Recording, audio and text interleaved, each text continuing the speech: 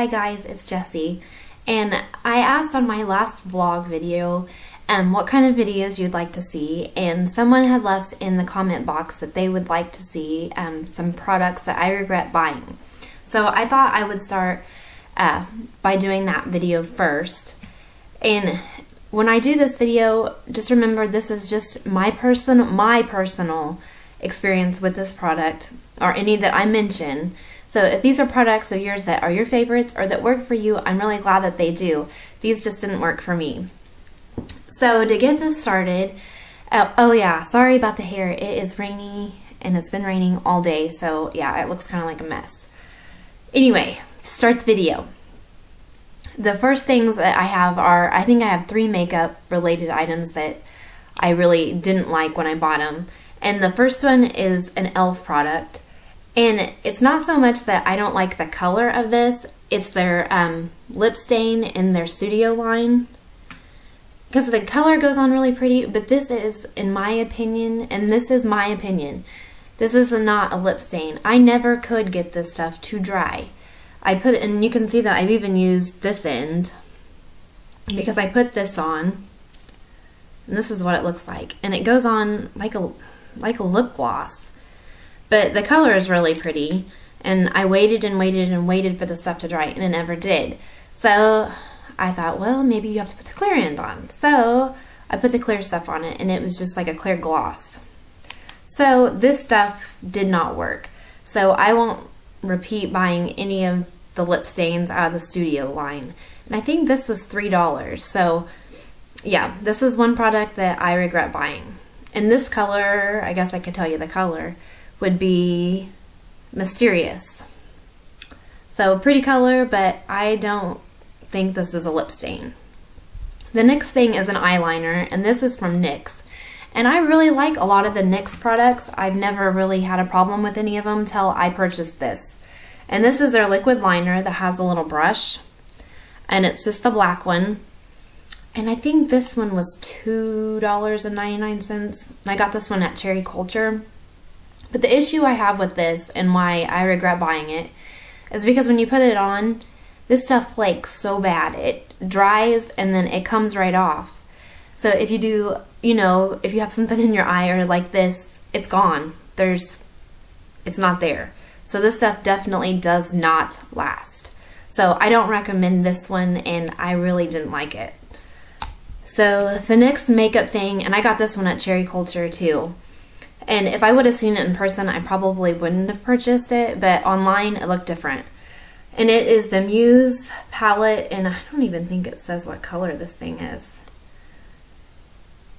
And it's called, oh, here it is, the Bright Marble Eyeshadow. It looks like this.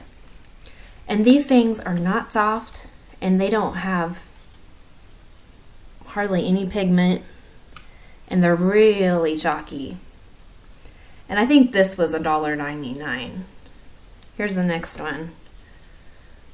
Yeah. They are chalky, chalky, chalky. So I didn't like this palette. I have not tried any of their other ones. I just purchased this one, and I didn't care for this. So the next thing I have is a face product. And this one is supposed to be for your eyes to reduce puffiness.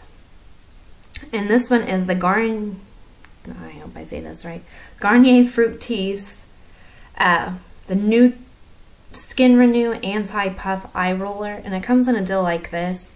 And it has this, you're supposed to like shake it up. And it has a serum inside. And it's got this little, I don't know if you can see it, this little roller ball deal that you roll under your eyes. And this stuff I think was $10. I think I got it at Walmart or Walgreens, one of the two. But yeah, it was somewhere around $10. And I'd seen the commercials, and yeah, I got suckered in. I thought this really might work for, you know, I'm a mom, I'm tired, you know, roll it under there at night, and when you wake up, you're supposed to look refreshed. Yeah, it didn't work. Anyway, I didn't notice anything different with this, and the stuff you roll under your eyes is also kind of sticky. So I didn't like the consistency of what you put underneath there, and I don't think it did one thing. And I tried this stuff for a whole month, because I wanted to get my money's worth out of it, and there's still 3/4 of a tube, I think, in there. So this is something that didn't work for me. Maybe it worked for somebody else, but it didn't work for me. The other thing that I've got is it was also at Walmart, and it was on one of the end racks. And when it comes to like tweezing my eyebrows or anything else on my face or waxing, I'm a big baby. I don't like pain. And so I bought, it's called the Hair Off Facial Buffer 3-in-1. And it says that it leaves skin hair free and silky smooth. And I think this thing costs like $4, somewhere around there. And it looks like this. It comes in a little box like this, and it's one of those deals you see on TV. But anyway, let me see if I can get it open and show it to you. Maybe you've already seen these.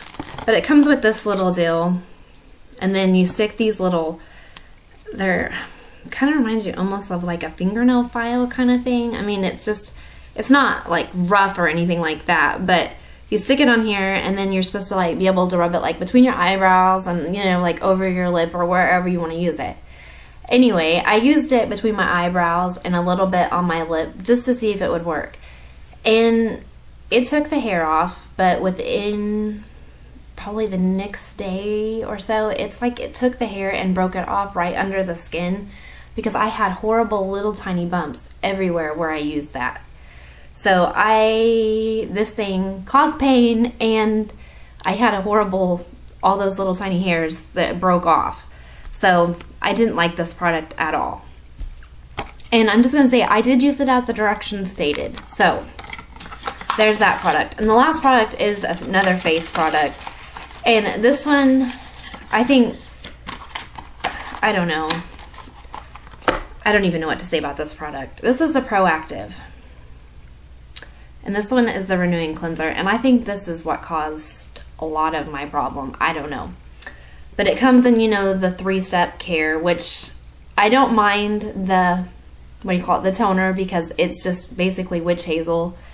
And the oil-free moisture comes in a bottle like this. This stuff I don't think works for my skin type, because my skin, after I put it on, it's like I didn't put anything on at all.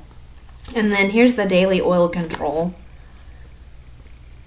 that's supposed to stop the oil. I did notice it worked. And then here's the Renewing Cleanser. And for the package I bought, I think it was like 63 bucks. But anyway, I'm sure you've all seen the ads on TV with the celebrities and everything saying that, you know, this stuff's supposed to cure your acne. Well, it didn't cure my acne. It actually, the reaction I had to it was my face was so red and so sore, which I think has to do with the benzoyl peroxide in it. Maybe I had a reaction to it. I don't know.